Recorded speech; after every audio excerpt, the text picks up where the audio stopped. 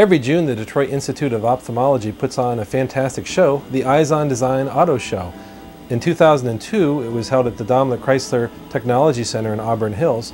In 2003, you'll find it at the General Motors Technology Center at the Warren campus.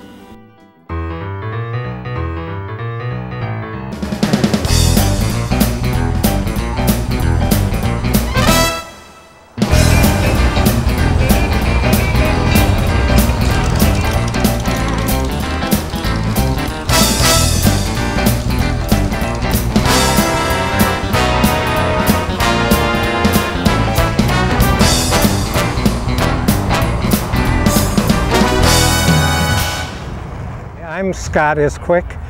I live in Pepper Pike. I've been collecting cars for over 50 years, and I've sort of specialized in the early cars before the First World War, the large, very powerful, fast cars. This represents the epitome of my collecting. It's a 1911 Mercedes. This is before Mercedes-Benz, and this car is a 10-liter, 4-cylinder car. Rear wheels are driven by chains, and this car is capable of speeds in excess of 100 miles an hour. And the body was built by order from the original owner, Henry Stetson, from the Stetson hat family. And this body was built by a Frenchman, Henri Labordette, who also made these wooden skiff type bodies on 6 cars before the First World War. 3 French cars and 1 Rolls-Royce, this Mercedes, and a Belgian car called the Minerva. The engine in this car is very interesting because it's the beginning of aircraft design. It has 4 cylinders that are overhead, 3 valves per cylinder, and it's very interesting because at 60 miles an hour this car is doing 600 revolutions per minute. In keeping with the French body, we have French lights. There's no electricity in this car. The lights are acetylene gas. The water goes in a tank that drops on calcium carbide, and perhaps you remember the miners' caps that had the little lights. Those were carbide lights. So these lights make a very bright white flame. The horn is also a French product. Etienne Testa made these variable pitch horns.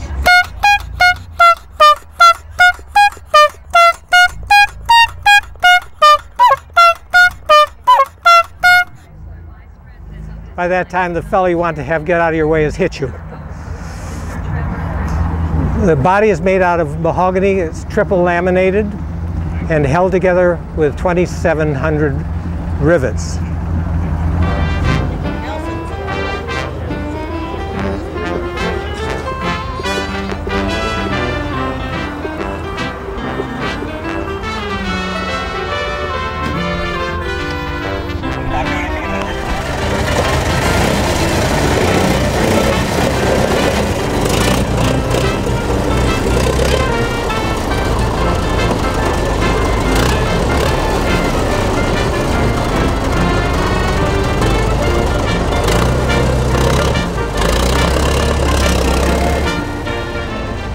Some of Europe's automakers offered special models that emulated the styling and spirit of these cars but at a much more affordable price.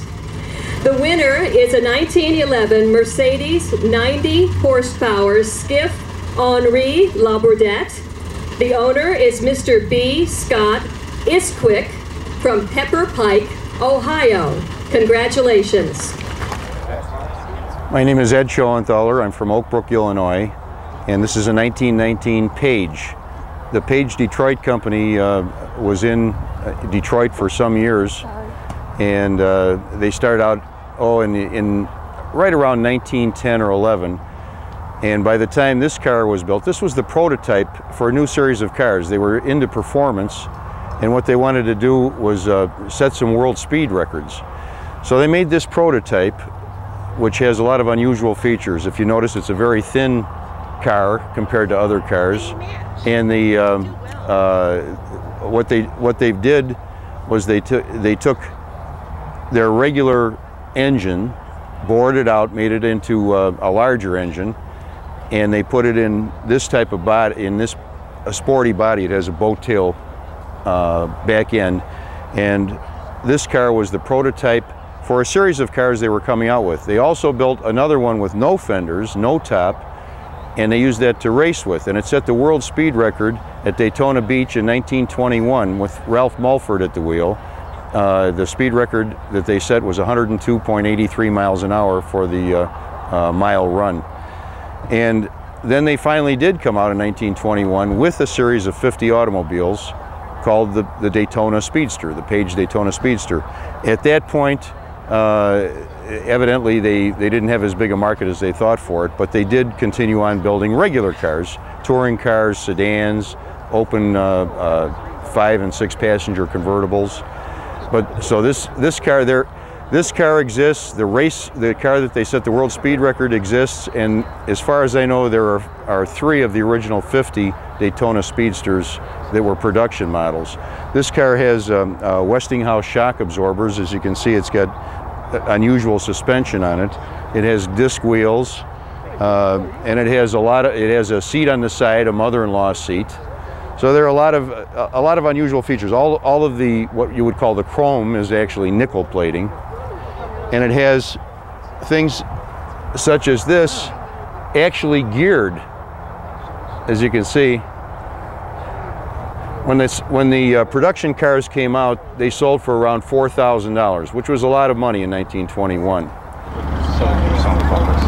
Those are Westinghouse shock absorbers. It's a form of spring, and you actually pump them up with air, and you can change the pitch of the car for racing and things like that. So if you wanted to take, in other words, you could fill this one up, pump it up higher, and it'd lift the right side of the car up, both the front and rear. Or you could change the pitch of the car, front higher, back higher, and use it. In those days, there was a lot of road racing and things. That's how they proved their cars were good, by racing. And this car has a 6-cylinder engine, but it's 344 cubic inches, so it's pretty powerful. This is a golf club compartment, by the way. Oh, wow. And on the other side, there's a seat that folds away. See, this folds down, this folds on top. Goes in just like a drawer. Pull it out. Seat up. This is so you don't slide forward.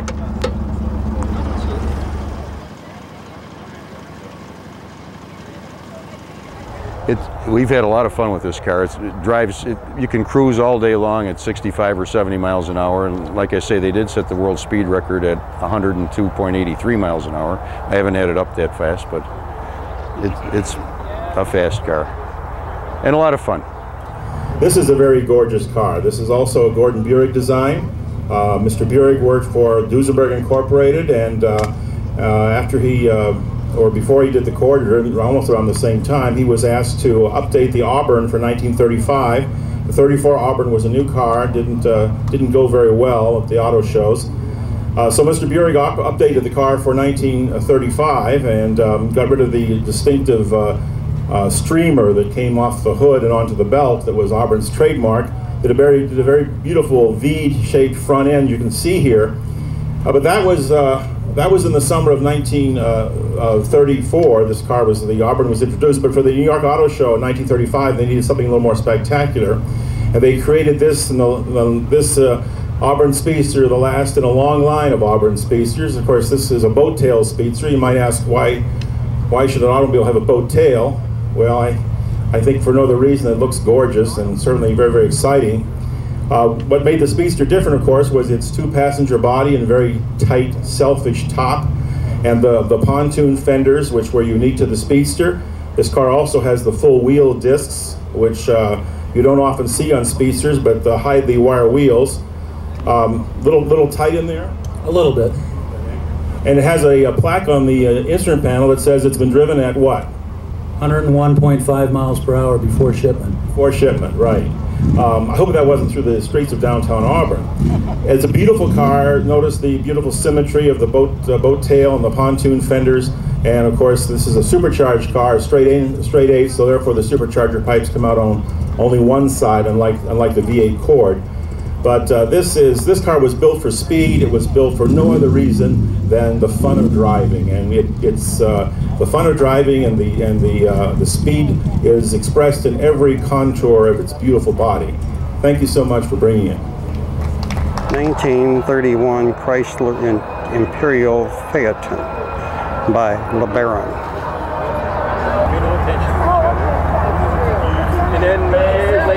1917 Locomobile 48. Looks like gunboat roadster by Healy.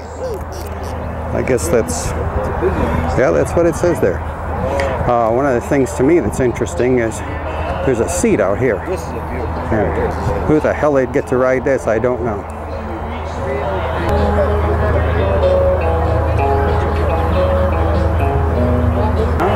(1932) Lincoln KB boat-tailed speedster by Halls. I've seen this here before, and one of the things to me that's the most interesting is that silver that's on the top is stainless steel. What a sleek automobile. It's just fascinating. It looks fast, even sitting still. 1930 Stutz convertible coupe by LeBaron.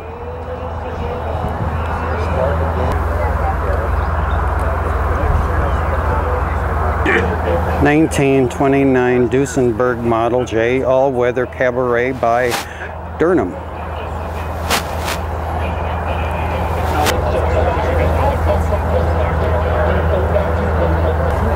1927 Bentley Red Label Tourer by Von Ploss. This is English. It even has a spare gas can here on the fender, or on the running boards.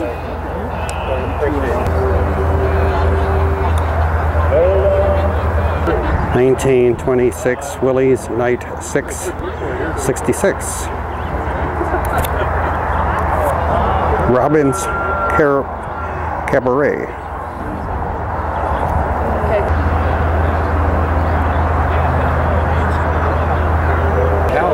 1934 Packard V12 dual cowl Phaeton. What that means is that the front seat and the back seat both have a windshield.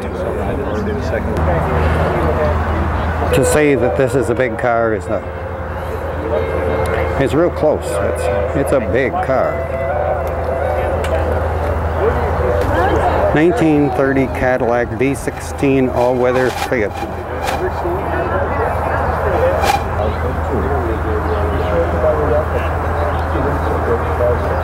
1948 Chrysler Town Limousine. This has a sliding glass between the front and the back seat.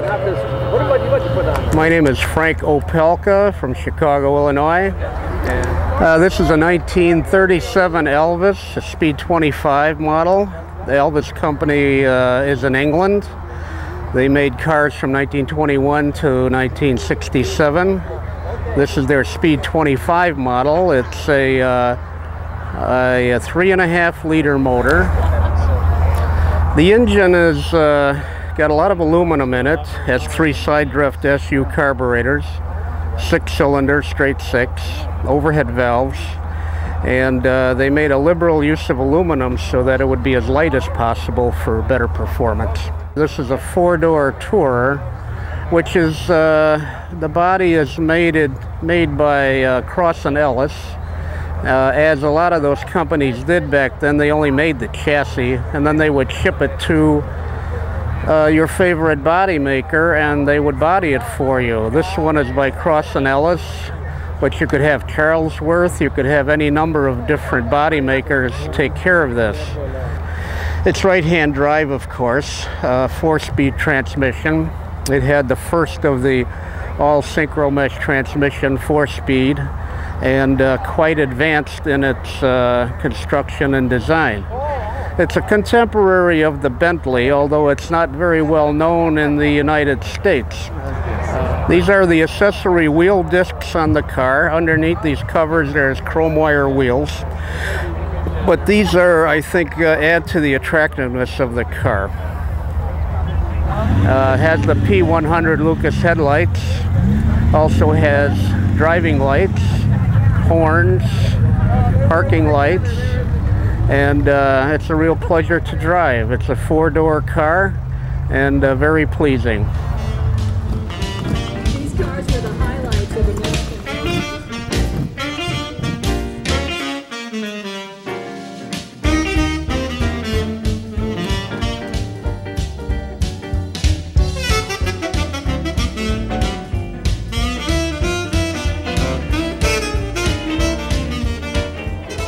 My name is Bill Fillion.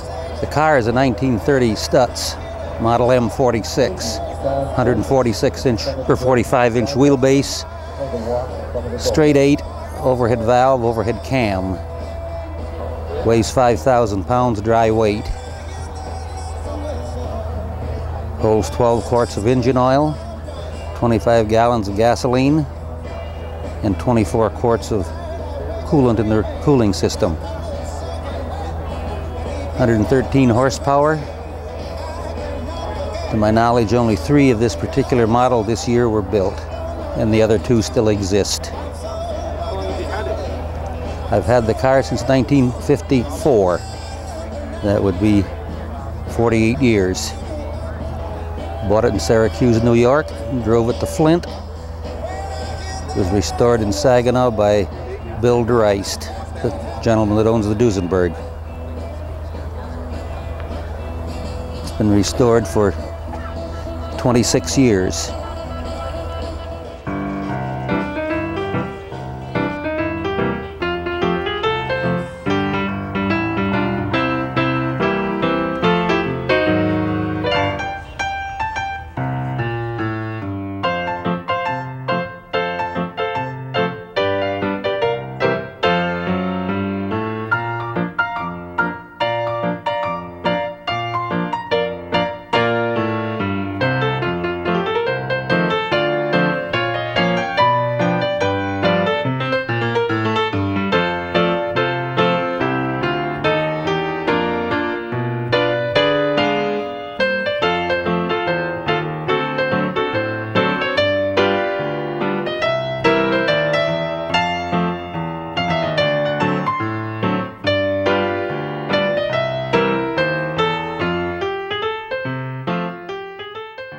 This is 1929 Duesenberg, Model J, long wheelbase, 153.5-inch wheelbase, and it's J237. It sports a Durham 2-passenger town car body of very close proportions inside, one of 2 made. I am the owner, William Dreist of Saginaw, Michigan. The car has the outside exhausts that were added by the factory in 1933. I've owned the car for about 30 years. It took about 10 years to restore it from a basket case.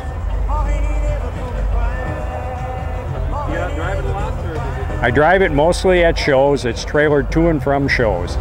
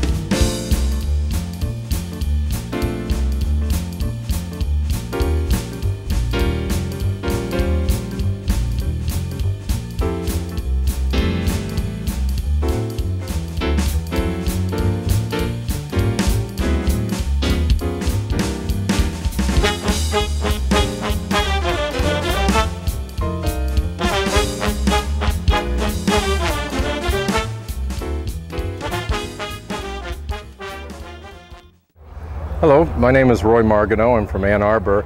This particular car is a 1934 Bentley 3.5-liter drop-head coupe with custom coachwork by Thrupp and Mabberley.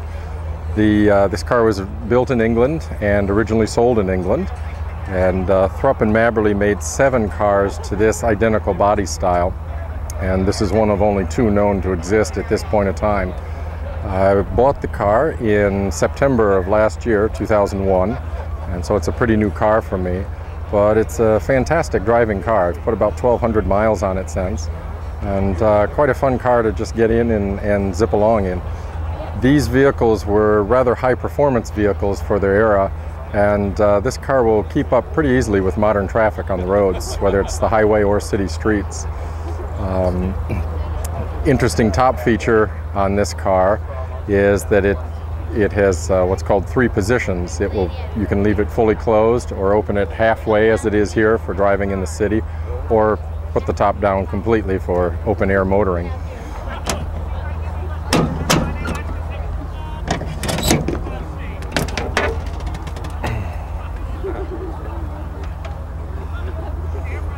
And what size engine is it? It's a 3.5-liter inline 6-cylinder engine with twin carburetors, and it produces about 125 horsepower, which is pretty powerful for its day. And a very reliable motor, but very smooth also.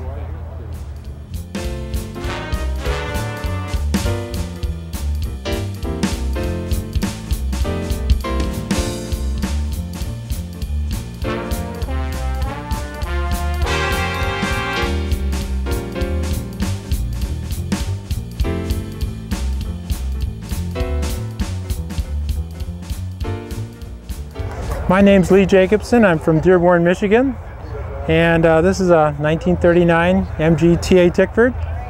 And MG was started back in the 20s, and they were well known for in England for their British sports cars. And this particular model is taken from a TA Roadster, and in 1939 they made 36 of these, and it was a model made by Solomons and Sons. Tickford would send the bodies over to them, and they would put on a custom coachwork, custom door, and custom interior with all the leather and everything. And it was what you would call the more elegant style of Tickford, the more elegant MG. You could roll up the windows, put the top all the way here. It was remarkable for its 3-position top. So the top could be here, this position, or if you wanted to, you could simply break this and then break these Landau irons, and this would make it into a convertible, just like that. This car has a few options. It has the dual spares, it has the cigarette lighter, it has the all the extra gauges on it, radio, and as you can see, it was well decorated out with British walnut, and the hood was lined. And I pretty much did all the work on this particular car, so it was a 25-year restoration. It started off, and I picked it up in 1977, and it was probably bought over by the World War II vet, and it was sitting in a barn in Ohio. And as most restorations start off, it needed a couple of screws replaced, and a year later it was all over the garage. And over the years, it just built it back up, and this is its first event, so it's kind of fun to have it back out. Back then, they didn't really have a gas gauge, so what they did is on TAs and of that era, they had a little switch. In this gas tank, on one side it has 10 gallons, and on the other side it has 3 with dual fuel lines. So when you ran out of gas, you flicked the switch, you knew you had 3 gallons to find a gas station, and then you were happy. So it's kind of fun. This paint is based off of a 1935 PB, originally owned by the granddaughter of the original owner, so I know it's pretty original. And Tickford, an owner, it's a beautiful restoration for authenticity, because the owner could specify any kind of paint, any kind of interior, and that would be okay, because all it took was money. Another unique feature is the windshield would open up. Oh, Had little latches. So if you wanted to, you could loosen this up and the windshield just pop right open.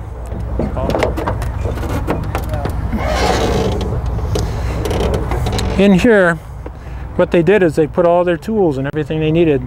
There's one tool tray on this side. Underneath that there'll be a tire pump, jack, hammer, knockoffs, all that type of thing. And here's that double switch. Here's your twin fuel lines coming in. You can switch it off right here.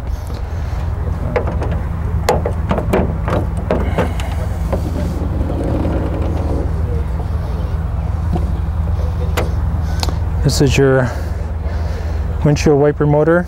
You have all your fuses are kept in here. If you just pop this open, you'd see all kinds of the usual British fuses. One unique thing about TAs is that all the oiling of the vehicle was done on either side through these nipples. And if you look very closely, you would squirt your oil can in there and the oil would travel through all these little oil lines to all parts of the car, which made it kind of neat.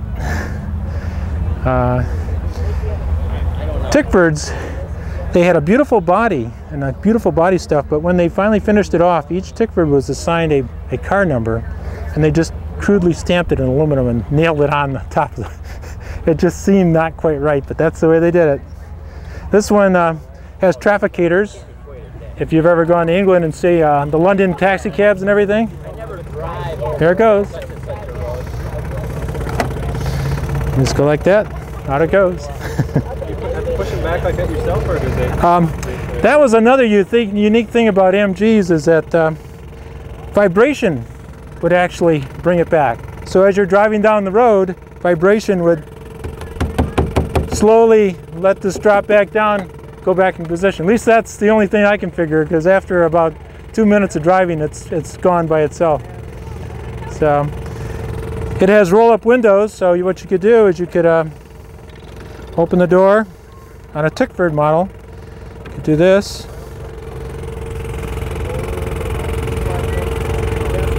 Here's your window. And the top would come over, seal everything up, and it would be very weatherproof. In England, that was important, for luxury anyway. But it's been a lot of fun to drive. Thank you so much. Okay, thanks a lot.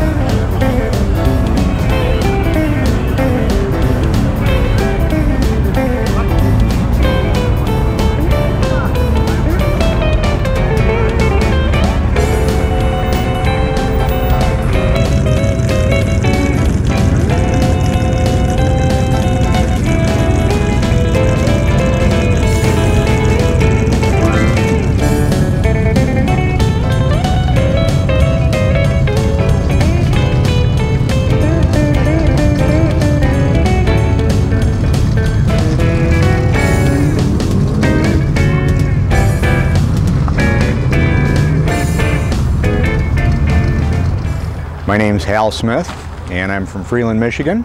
This is my 40 Ford.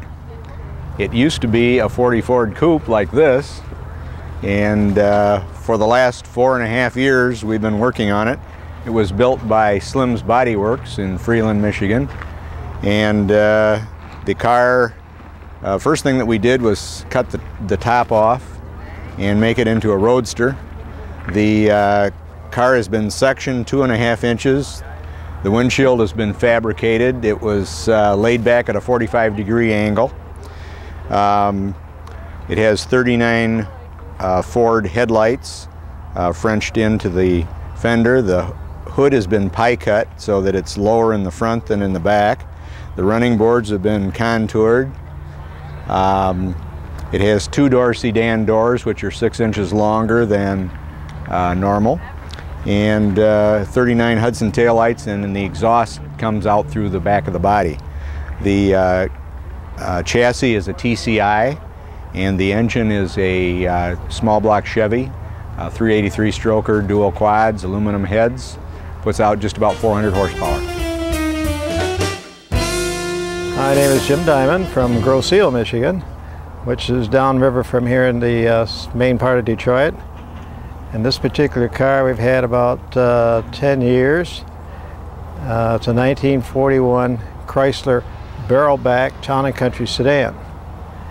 And the car was in a very tired condition when we got it. It took us 8 years, I should say, to restore. And a lot of research. It's one of 796 that were built in 1941. And there aren't that many that survived because of the Second World War. The color is a polo green, which is an original color offered on the car. The wood is all ash and mahogany. And the interior, of course, they had 3 or 4 colors offered. This particular one is tan. The roof rack, it was an option. Probably the radio and the clock and the heater, they were options too. And one of the most difficult things to find was the good plastic, which was on the dashboard. They built 6 and 9 passengers. This particular one is a 9-passenger car. I'll show you the back door. This seat, it goes back, and that one actually folds down, and everybody faces forward, sitting down. And back here is where the barrel back name comes in. I'll shut this door. And it gives it that look. They call them the clamshell effect on the doors. The luggage was not offered as original, just one of our add-ons. And the pictures, you just can't see them much. That was the original car. Oh, look at those horns. Now, they offered musical horns as an option back then. It was in their brochure, and I happened to find a set, so we've installed them on this car. But the original is it is the original engine that came with the car. And what kind of engine is it? Now, this is just a straight flathead 6. Now, Chrysler Corporation provided with the VIN number, the engine numbers and all the numbers, and everything matched. So this is a very original car. And naturally, we're proud of it. And it's a finished product. Shown here before, and it did very, very well. In fact, it got 3 different ribbons last year, but they asked for it to come back this year, and I think the main course here being at Chrysler headquarters, which I felt honored that they asked me, and I was very happy to provide. So, good that it's here.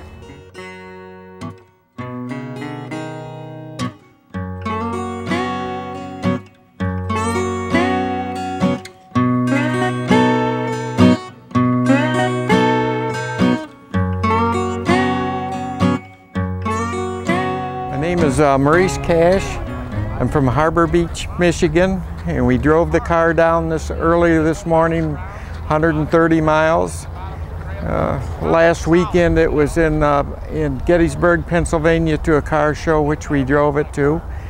The car was originally bought in Albuquerque, New Mexico. It was pretty well equipped the way it is. It had the fog lights in the grill. They weren't by Ford, but they were an aftermarket installed by the Ford dealer when it was sold. There's a Continental kit on the back, which was put on at the Ford dealer at the time of the sale. The the car's in very good shape, and we travel with it a lot. It's 51. It still has the flathead engine in it. I've rebuilt the engine. It's just been a very dependable car. It's a Ford-O-Matic. It was the first automatic Ford put in a vehicle. Functions perfectly.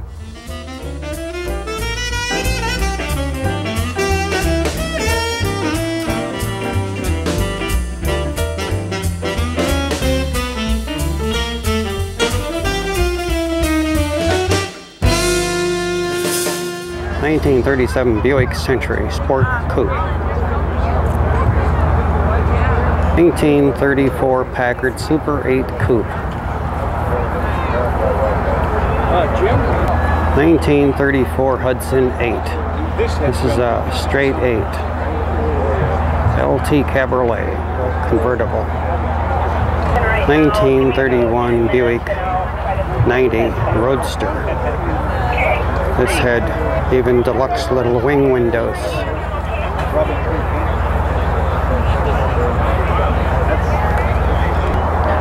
Beautiful car, just beautiful car. 1927 Stutz Blackhawk Speedster.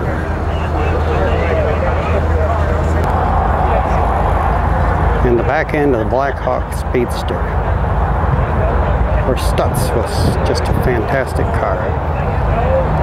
1921 Marmon Wasp Speedster.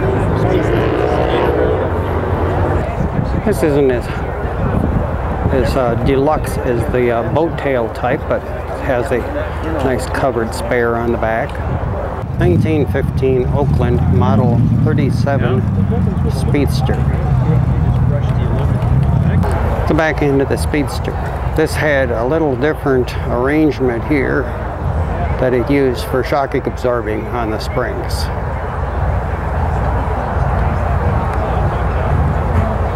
'99 Simplex. This is before they made everything out of metal. The fenders on this are made out of cloth. You got your orders. It's interesting to say the least.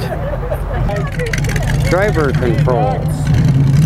All of these things, including the multi-horned blow-by thing here and the pump of lubrication there, I think that is. Maybe that's a fuel pump, but those are all driver controls there.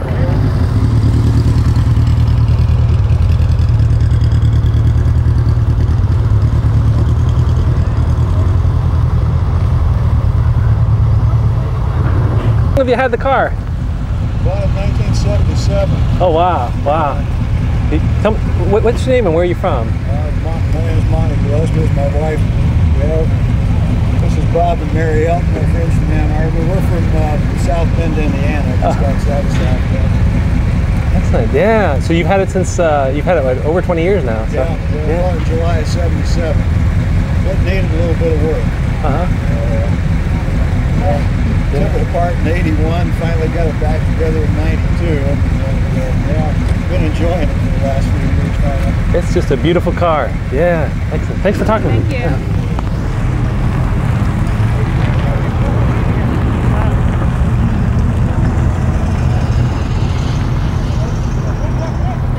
Yes, my name is Ted McGregor. I'm from Mount Clemens, Michigan. I've owned this car for 10 years. The 57 Plymouth was a design that was ahead of its time. Actually, the advertisement said suddenly it was 60. The designer came over to Chrysler that felt that the aerodynamic look and the fins would actually perpetrate more sales to Chrysler, and he was correct. The car itself, this particular car was a special edition. They made 7,500. Of the 7,500, there's roughly 50 left. And in this kind of condition, this is probably one of a kind. It has less than 50,000 miles on it, actually 45,000 miles. And I use it as a driver as well as bringing it to charitable events. I don't do shows, but I think the charitable events are the things these cars are valuable for, so we can share with our fellow enthusiasts.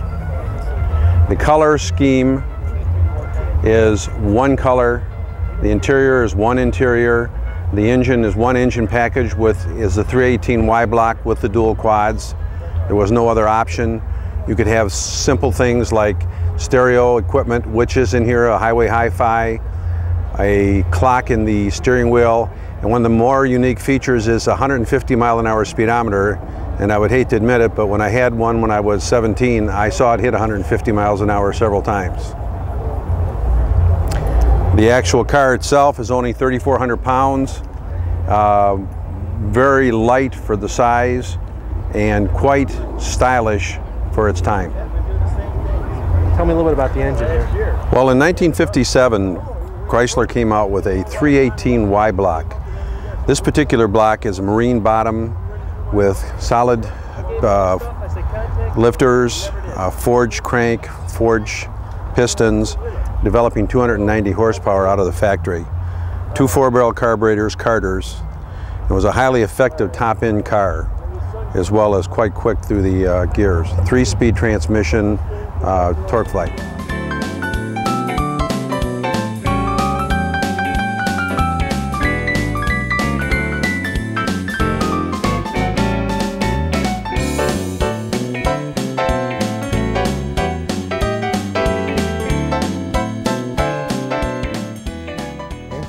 My name is Bob Silvis from Fenton, Michigan. I've owned this 39 Chevrolet for 34 years, getting it from the original owner's brother, who had it for 4 years and only put 50 miles on it during that 4 years. Because the family was so concerned what was going to happen to this car, it took me over 6 months to purchase it, because they wanted to make sure it was going to a good home, and I guess I've given it a good home. All of the body paint on the car is still original with the striping. The fenders were repainted last fall, and I finally had to give in and have the wheels repainted and striped after 62 years. All of the interior, including the trunk, is original, is put in by Fisher Body, and except for the 3 ashtray knobs, which were early plastic that finally crumbled, but they've been replaced by authentic reproductions. It's a great car. It's a senior winner in the Vintage Chevrolet Club of America and the Antique Automobile Club of America, and even after all these years still scores high enough to get preservation awards. In the end of July of 2002, we're heading to central Wisconsin with it by trailer, but when we're in central Wisconsin, we'll be on a week-long tour putting about approximately 600 miles on the car. It's a lot of fun, and it's a great tour car, and the 39 Chevy had a lot of features. The first year, the vacuum shift, of which this car doesn't have, but it was a $10 option, and most of them were built with it. Those are genuine fender lights, which have turn signals in them. The first year of optional turn signals on Chevrolet was 1940, but for safety reasons I have turn signals on it. It's been a great car to have, and I plan on keeping it as long as I'm around. My name is Michael McCoy. This is a 1939 Chevrolet Master Deluxe. This was pretty much a field car when we started. As you can see, the stocker in the background. We have the modified one here. There's really not a panel on this car that's stock. The top has been chopped 6 inches. The front fenders, which are all steel, have all been re-massaged. The entire hood assembly has been massaged. Running boards. Be very hard pressed to find anything on the vehicle that's still stock. It was about a 2-year project. It's got a Corvette drivetrain in it, Ford 9-inch rear end, and this is primarily a cruiser. This is a great highway car. The car really doesn't have any bad habits on the highway. It's just a real pleasure to drive. My enjoyment is in the building. When I'm done building, I'm looking for a new owner. I'm looking for a new project myself. I could show you the interior if you want to take a look. It's all General Motors products. It's a little mix and match. All power seats, tilt telescopic wheel. I even have a feature that I really get a kick out of. We even have drink holders for the long haul. We've got Cadillac rear seats, Oldsmobile Verada front seats. It's just a mix to come up with what I consider a traditional ride. show you our hood here.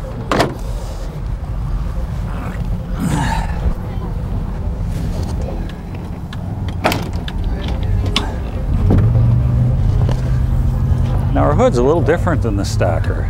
The Stalker was a clamshell that opened 2 pieces. And what we did is we actually nosed this thing 2 inches. And then I cut the sides loose.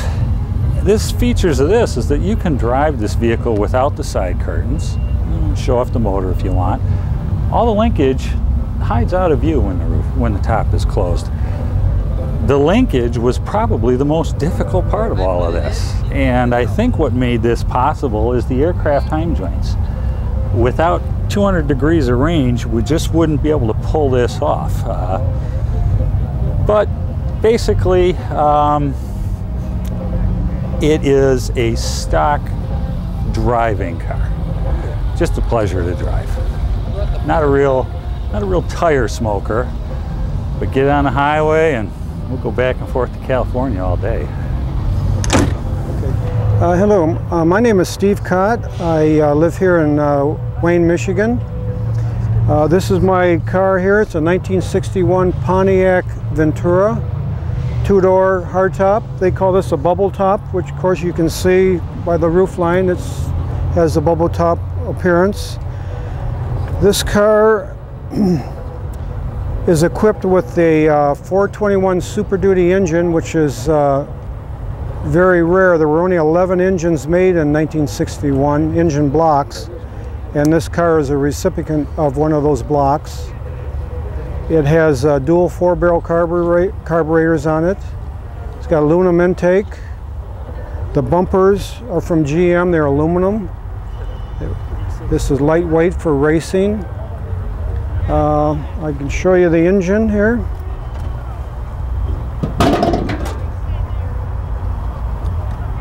There we go here.